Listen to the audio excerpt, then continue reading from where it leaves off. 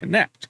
I mean, we have Mirror Mirror, where you're looking into a mirror to try to figure out who you are, basically, or what's going on or what's real.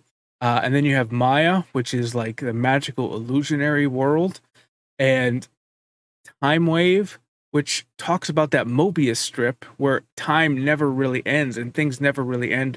Whatever happens, no matter where you are, you're always coming back to the same thing. It's like this loop. Uh, and now we're talking about, believing what you're seeing. All these things have some interconnections together. So it just makes me more excited when I do my full review of the album to listen to it straight through and with the meanings behind them. I still don't think they're all gonna connect like a traditional concept album usually does, but I'm gonna